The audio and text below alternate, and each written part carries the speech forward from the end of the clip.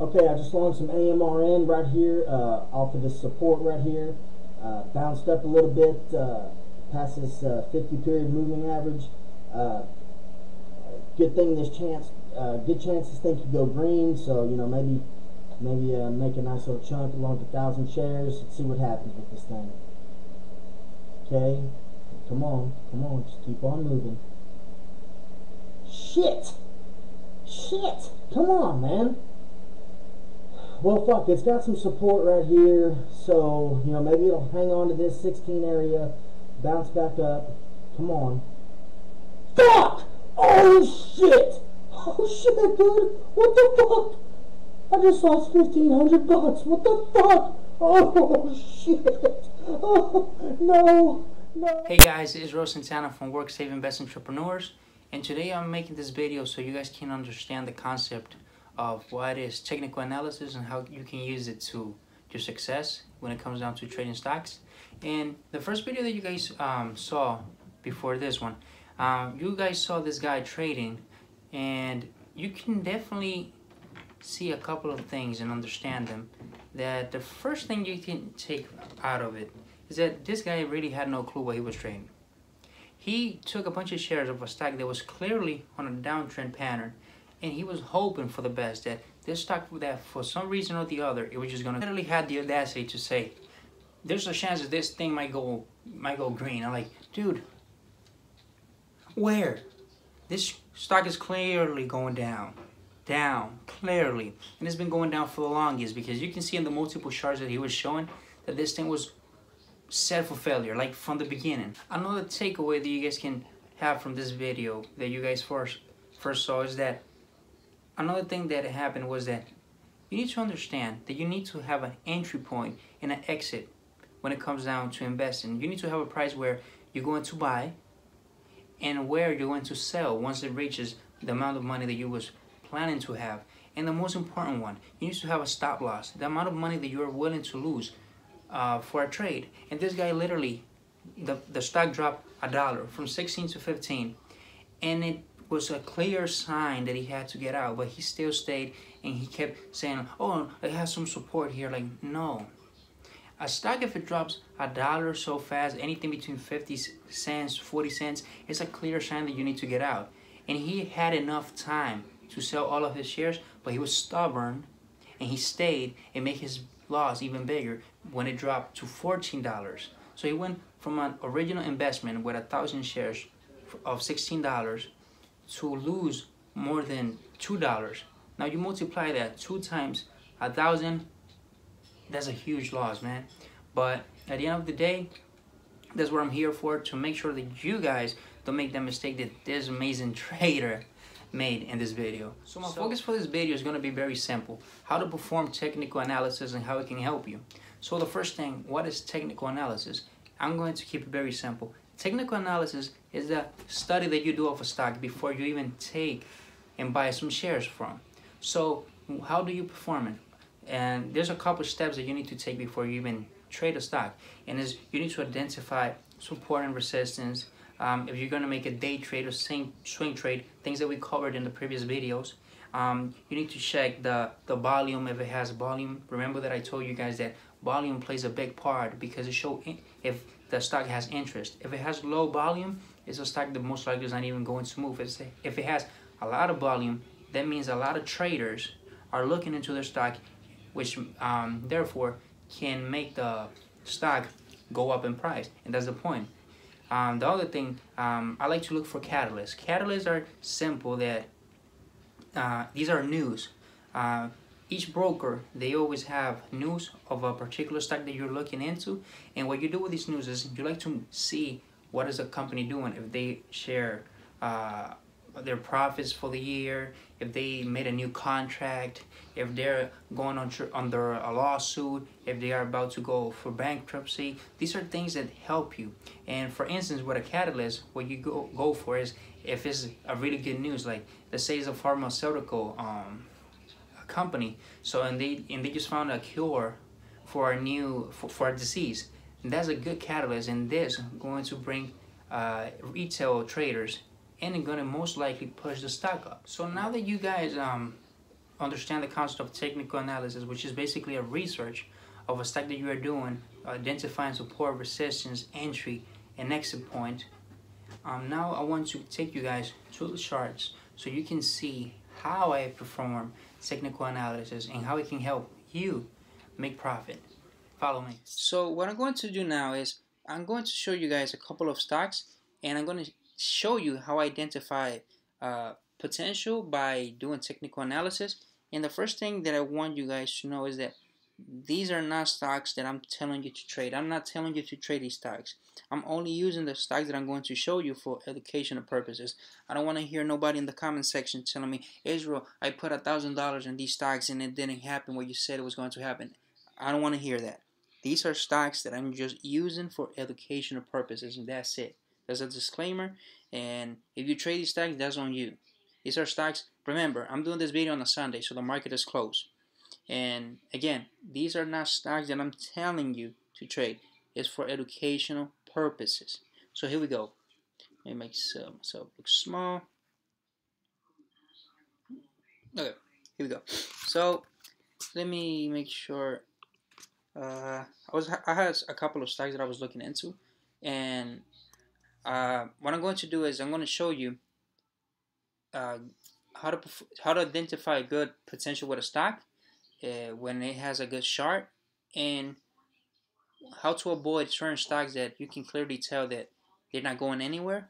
And first, I'm going to start with a good stock. A stock that I saw that I really liked was this one, BPT.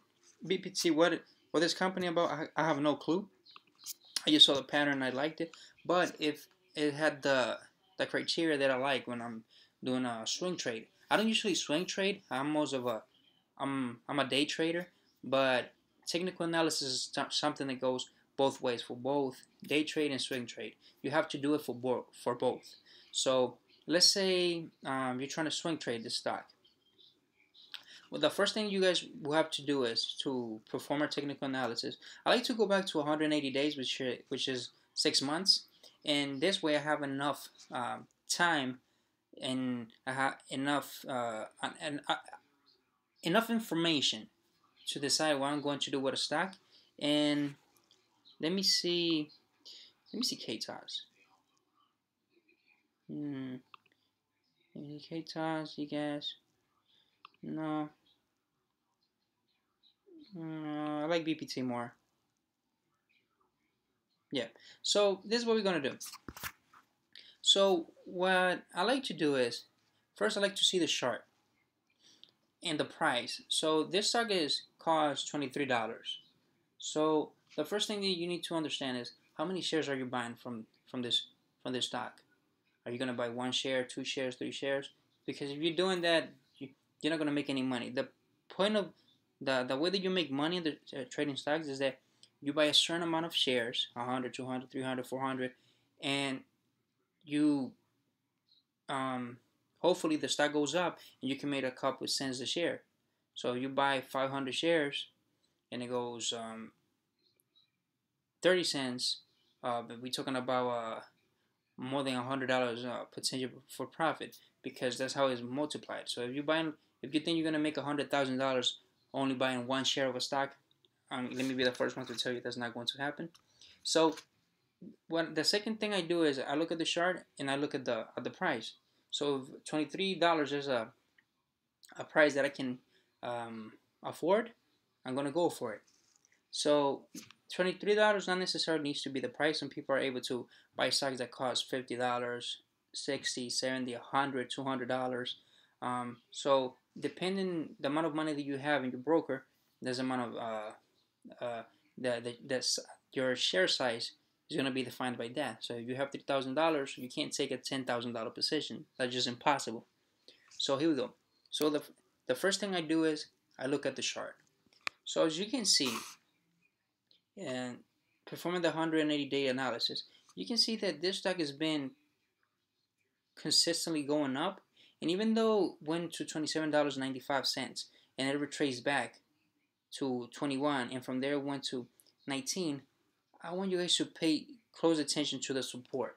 See the support here? Is in this area, $19. So as you can see here and here as well, every time the stock has reached $19, it usually goes back up. See, it has a two resistance points, 27 and 25. Yeah. So this helps right away identify what is going on with the stock. So as you can see here, from the previous two resistance points, 25 and 27, right now the stock is reaching the first resistance point of $25. Is at $23.65. So this has a margin potential for profit of more than $1. So if you, let's say you buy, I don't know, I always like to have the information accessible. So let's say you buy 200 shares and you win $2 per share. You can make $400. That's simple. Based on the pattern that the stock has a resistance at $25. So I want you guys to see this. The next resistance point that we see, let's say you're able to reach with 200 shares, $25. Then the next resistance point will be $27. We're talking about $2 more, and in total, if you buy at 23, we'll be talking about $4 potential for profit, which is a huge, amazing gap. So let's see how much the percentage will be of growth. 16 potential for profit. So this is a huge margin. And what helps you identify this is the pattern of the stock. So see how you're looking at this. So as you can see here, there's no way that this stock is going to go to $100 or $200, because not even if you go a year back, it doesn't show you that. See, we went back a year, and the max amount of the highest has been in an entire year is $27. So as you can see here, with this stock, you can make yourself an educated guess that the highest there's going to be is $27. It might not be 100%. It might go to 30 to 40. You don't know, but this stock going to $100 to $200 from $27, it's just not going to happen. So you make a realistic analysis that this stock might be able to cover 20 to 25 into 27, and from there you can adjust your profit loss ratio, because you always need to make sure that whatever investment you're going to do, you're going to make double or whatever you're risking. Now this is the resistance. That's how much money you can make. So now we need to talk about how much money you're risking to make this $2 or $4 potential for profit. So let's go to 180-day analysis, the 6 months. Let's go here. So here, as you can see, it's $23, but we have seen and identified a support for this stock, which is $19. So every time the stock drops to $19, it usually goes back up right away. See, it happened here. There was some type of a pullback here, in this area. Pop, it dropped to 19, and it went all the way to 27. It dropped the first time, a dip, a dip again, but it dipped to $19. So it shows you a support that this stock is showing respect to. So you haven't seen it breaking below that. So this gives you more confidence to when it comes down to trading the stock. So as you can see, it dropped to $19, it went to 22, it dropped again to 19, and then it went all the way to $25. And now, even though it had a little pullback, as we can see, it's having a little bit of consolidation here. So let me show you guys the last 10 days of this chart. Okay, so as you can see here, for the last 10 days, from $22, the stock has been a consistent uptrend. See, little by little, getting some extra cushion all the way to $23. So this is showing you an uptrend. See, for the past 10 days, the stock has been going up. So this gives you an educated guess that this stock might reach $25. So this is another thing that helps you, the support, identifying that when the stock might drop, how much it could drop before, how much it can drop, and how much you're risking. So let's say you Let's go back to 180 days. Let's say you buy at $23 now. The next thing you have to do, if you're buying at $23, we already identified how much money we can make, 25 and 27. But now we need to talk about how much money we can lose. So the last pullback that it had was at $21. So if you buy at $23, the risk that we're talking about is that we put in jeopardy $1.86 to make $2 here, and to make $4 here. So at $23, I think is a little bit dangerous to take a trade here because it's so close to the resistance, and it's so close as well to the previously the previous support, which was 21. So if you think that this is something that you're willing to risk, $1.86 to make $4, go for it. Will I trade it? No, I probably would wait for the stock to drop a little bit more. I would probably feel more comfortable if the stock drops to $22 or $20, or even I would just wait for the stock to drop again to $19 and wait for a confirmation that the stock is going up, to later go in again with 200, 300, 400 shares and ride the entire momentum up, because here is a little bit risky, even though for the last 10 days it's been going up. So that would be the reason that I wouldn't take a trade here, because it's already, let me make sure I'm recording. Yeah, because the last time I was doing a video and I literally did 30 minutes for nothing because I was not recording. So $23 I'll probably buy if it drops more, at $19 or $20, just to wait, just to have a safer cush. Because if I buy at 20 in the 22 and the support was at 21, I'm only risking $1 to make 4. So that's a 4-for-1 potential profit loss ratio, which is amazing. So now that we identify the resistance and the support, on how much money we can make and how much we can lose, now I want to show you guys all the things that you can do. For instance, the catalyst, their news, why the stock is moving. For the past 10 days, we saw that this stock has been going up for the past 10 days. See, for the past 10 days, it's been going up. See, an uptrend pattern. Wait, let me do this. It's been going up for 10 days straight. So let's see why the stock is even moving. So each broker has an option of news. See, news on BPT, and this is something that's very important when you're looking into a stock. News is correlated with catalyst, and catalyst is correlated with price action going up or going down. So as you can see, it shows you different dates.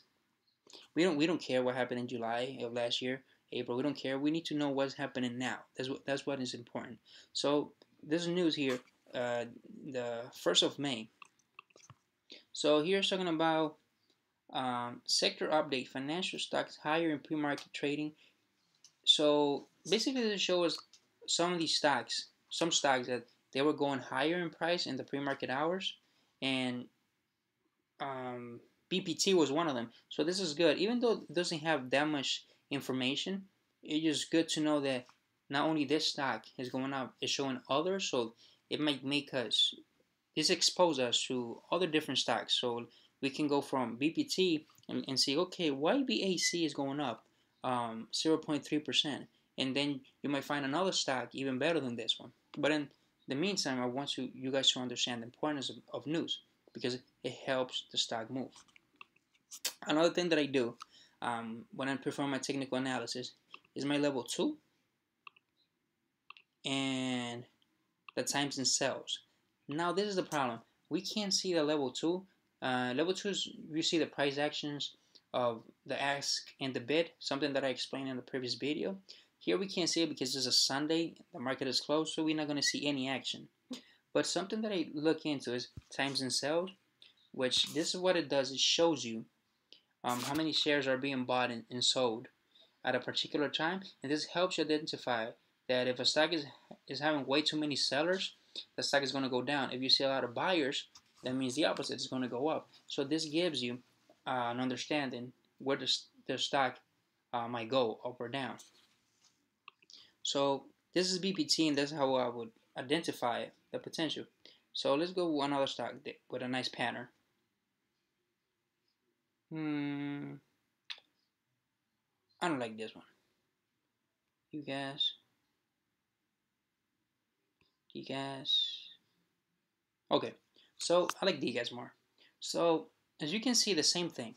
The first thing you can see, performing the 180-day analysis, is that this stock, even though it had a big pullback to $16.43 to 16, little by little has recovered and is already up to $28. So what this shows us is that the potential for loss, let's say you buy $28, it might drop to 16, which just shows you that this might not be a good stock to trade, because it's just moving it one way. And what we want is like BPT, a stock that is continuously going up. This stock is not doing that. So this was most likely would be a stock that I wouldn't put not even attention to until I get a confirmation that the stock has broken above $33. Because for now, it goes up, it goes down, it goes up, it goes down, some consolidation, and then it goes down, and then it goes back up. So it doesn't have like a big pullback and a strong uptrend. It just moving a little bit. So this is not showing that much price action. So I wouldn't even look at this stock. And this is a very different chart. You see that there was a lot of action for quite some time. It went all the way to 43. It went from 23 to 43, $20. But it dropped from 43 to 16. That's a way too much of a gap. So when you look at the chart, always go back to 180-day analysis and perform your technical analysis with it, because it's going to help you identify potential. This stock is a clear example of a downtrend of a stock that is not moving too much, and I wouldn't even pay attention to it. Let me see KTOS. Okay, so KTOS has a similar pattern as BPT. Even it went from 14 and it dropped to $9. And from $9, it has some consolidation, and it went to a high of $10, almost 11, and then it went up for quite some time. See that this uptrend? This is what I want you guys to see, the uptrend. So it was showing some consolidation, but once it reached $12, it had a $2 drop, and from there it consolidated a little bit. There was some consolidation for a couple of days, and then it went back up. So once the stock was went up again, they had another drop from $12 to $8. So it was not able to retain the price, and now it's happening a little bit of the same thing, that dropping to $8, and then it's having a little consolidation, which just clearly tells you that this is a stock that it wouldn't be a good idea to buy now at $10. I would just wait for $9, because this is the support that's showing. See, $8.90, $9. So I would preferably wait for the stock to go to 9, and then buy to ride the momentum up, because right now it's showing some consolidation here at $10, and we don't want that. We want a stronger move. We don't want to be in the same place, because if you swing trading this stock, it's going to drive you nuts thinking about, man, what this stock is going to do tomorrow. See, the price drop from $11.92 to $9, that's $2 loss, you know? So this would be another stock that I would rather wait for it to drop. I would wait for the stock to come to me than me going to the stock, because usually what happens, you lose money. Now let me show you terrible stocks that for some reason people just love to trade them, and they love to lose money, and you shouldn't lose money for trading stocks like this. Let's go for TOP. This is the favorite stock of a lot of people. This stock used to be, let me see if I can go back 5 years. Look, this stock used to be worth, let me see, that's so many zeros. $36 million. That's how expensive this stock. And it went from 36 to pennies. Like, this is unbelievable. See, this stock has no pattern in the past 5 years.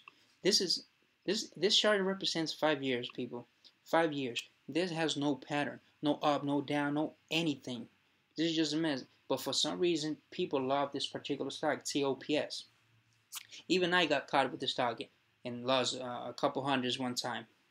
So let's see, for the past 6 months what this stock has done. It went to $35. Okay. And you see, it has no, see the difference of this chart from TOPS to BPT.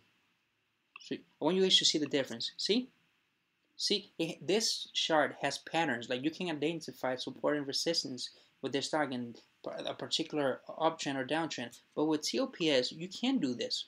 Like, it's just a mess. See, look, if we go back 30 days, the same thing, a mess, going down. For the past 5 days, down. Like, this is showing you a downtrend pattern. So this is a stock that you should not put any attention on, because it's too dangerous, it's not doing anything, and it's not going to grow your money. And that's what I want you guys to understand. So when you check in, I just want to do a quick recap of what we did.